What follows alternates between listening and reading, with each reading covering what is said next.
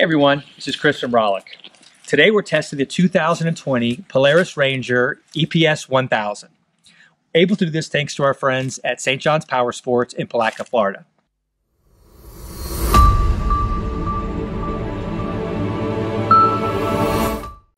If you're enjoying these monthly videos, please subscribe to our channel at Go Rollick. Give us comments, give us feedback. We'll keep doing these on a regular basis.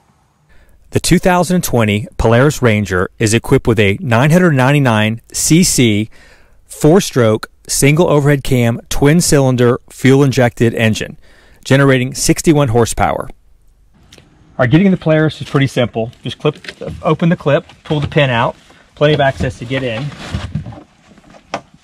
Bring it back, drop the pin in, put the clip back, and I'm in. Seat belts, very easy accessible. Seat position, I see tilt steering, upper and lower. Spread on the left-hand side goes pretty far down and pretty far up. Very comfortable for different riding positions. What I like is automatic headlights. You can have an auto mode just like a car. On, off, there's an auto mode, so it automatically shuts off and doesn't drain your battery. Take a look at all the storage. A nice big compartment here. Underneath here, there's several different locations. The glove box is easily accessible from the driver's side. Very deep. To be able to put a lot of stuff in there. Ranger has cup holders galore. I've never seen a side-by-side with so many cup holders. 2 in the dash, 2 between the middle passenger, 1 on the left side for the driver, 1 on the right side for the passenger.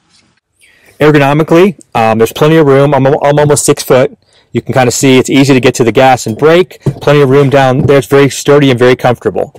Adjusting the seat is very simple. There's a move of a lever. It comes pretty far forward for the shorter folks. I'm about 6 foot tall. When I put it all the way back, there's plenty of room for me to be able to maneuver. Polaris did this very similar to the Sportsman as far as the LCD instrument cluster that has the backlight with changing colors. There's the mode in the middle where you're actually able to change from RPMs, temperature, miles per hour, engine RPMs, engine hours, voltmeter, fuel gauge, and 4-wheel drive indicator. The shift lever is a very simple, especially if you're working on the farm, to access to shift into high, low, neutral, reverse, or park. Underneath the driver's seat, there's a little latch underneath. You can have access to the storage. Deep storage right here. You can see I'm putting half of my arm in here. Plenty of storage to put a lot of gear. Storage underneath the passenger seats is huge. Easy access, all folds all the way up. You can actually take out this compartment. Access full to the 12-volt battery, fuse box. You can see the fuel tank right there as well. A lot of room to work on. It's the simplest I've ever seen for a side-by-side to access the battery. What I really like about the Polaris Ranger is the standard brush guard that's equipped to put a winch in there. This one didn't come with a winch standard, but it's already equipped for one easily. The grill comes out very simply right here, so you can access the radiator so you can clean debris off if you're off in the trails or the woods. To go back on, simple, nice touch. This hood panel comes off to access the coolant and the post here for additional accessories. This Polaris Ranger comes standard with the Carlisle 26x9-12 6-ply tires up front. The rear are also aluminum wheels, 26x11-12 Carlisle in the rear. The Polaris is equipped with an automotive-style tailgate that drops down similar to a pickup truck with 4 convenient locations for cups. The dump box is 36.75 inches long, 54.25 inches wide, and 12.5 inches in height. The dump box features 5 slots for 2x6 pieces of wood, as well as 4 secure tie-downs. The Ranger is equipped with 55-watt low and 60-watt LEDs up front and a LED taillight in the rear. The brakes are 4-wheel hydraulic disc with dual-bore front and rear calipers. And the parking brake is a park-in transmission. The front suspension is a dual A-arm with 10 inches of travel. The rear suspension is set up with dual A-arms, independent rear with 10 inches of travel. The hitch can tow up to 2,500 pounds with a 2-inch receiver. The Polaris Ranger weighs 1,429 pounds dry. It can hold up to 11.35 gallons of fuel, and the payload box can hold 1,000 pounds. Okay, here's the 2020 ignition for the Polaris Ranger.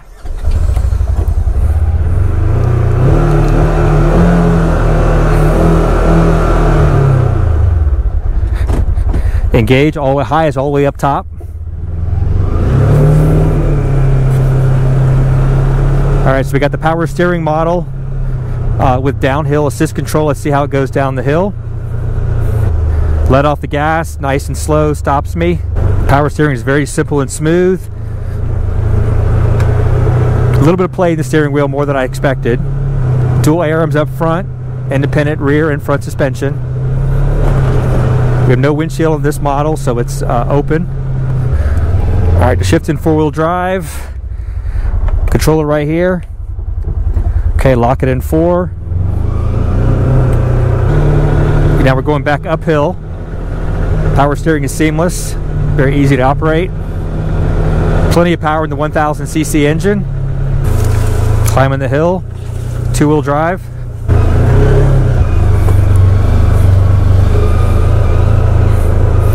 Going up this hill.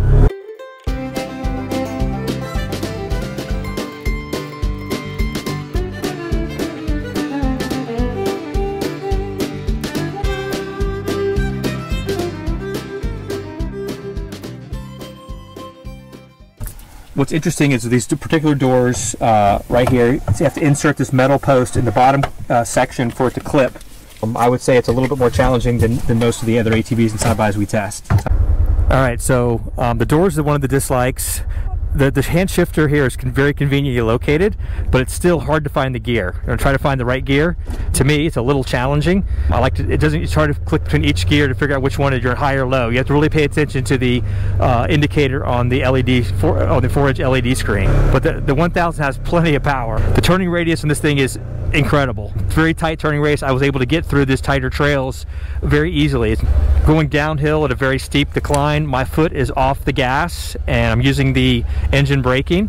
I'm in high gear. With this pretty steep angle, it's pretty much doing all the work for me. I have to barely touch the nice power steering, and it's very easy to maneuver left or right. 3 people, top speed at fully equipped 56. Lots of leg room in the Ranger. Here we are in some whoops trails, independent front rear suspension at 20 miles an hour. That's okay for a utility unit. It's not bad at all. When I took out this test ride, I was thinking more of a work unit, right? So I'm out in the trails now, did some work around the yard, but I'm now trying to see. So if you want to take your family out, we got 3 of us riding around the trails, lots of whoops. It's very comfortable. Got the power steering, independent rear suspension, taking the trails. Very good, capable unit. The seats are very comfortable, very well padded, so I'm able to maneuver through the trails pretty quickly. So if you want to have fun the weekend with this thing, you can also have fun as well as work all week on your property.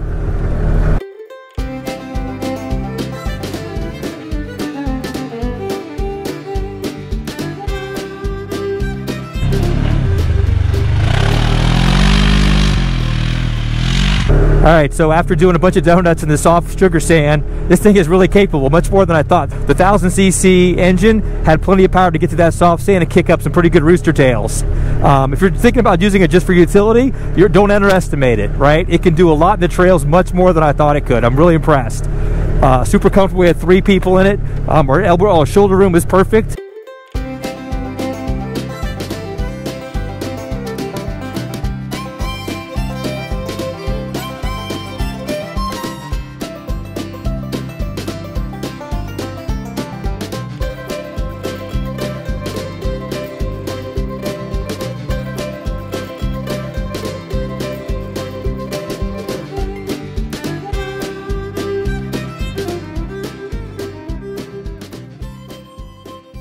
So when I picked up the Polaris Ranger from St. John's Power Sports, I was trying to figure out who the target buyer would be.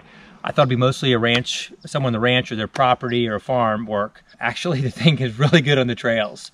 I was able to go out, do a bunch of donuts up and down hills, go through some mud and some sand, and then I came back, hooked up my trailer, did yard work, picked up logs, took a fence, everything like that, and it was performed very well.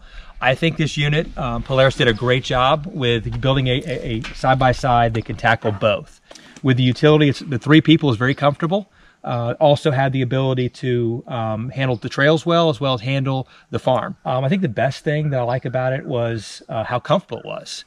The seats were very soft and plush. The throttle was very responsive and performed very well. I didn't like the doors. My biggest challenge for this unit was the actual the nets. getting that lower metal piece in the bottom takes time. I would definitely go for opt in for half doors if I could do that. This is perfect for a farm and a person who wants to go trail ride in the weekends as well. Go Rollick is an online marketplace that connects today's consumers to a network of hand-selected certified dealers like St. John's Power Sports to deliver the most transparent buying and ownership experience for side-by-sides, ATVs, motorcycles, personal watercraft, golf carts, and RVs.